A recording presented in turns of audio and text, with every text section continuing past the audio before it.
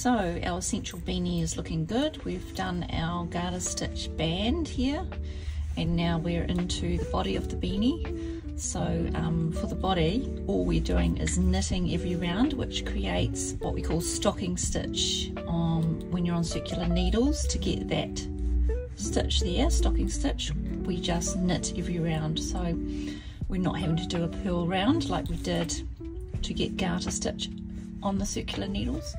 So to just knit every round, we put our right needle in through the front of the stitch on the left needle, take our working yarn, and it's at the back of our work, and loop it around underneath the right needle over the top, so you can see clearly what's happening there. We're making a new stitch, and then gently move the needle back through and loop and take the stitch off.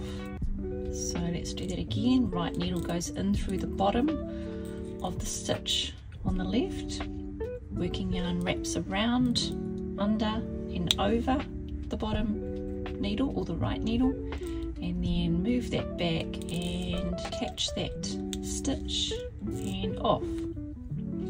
So in through the bottom, wrap around, over, move our right hand needle back to catch that new stitch and off.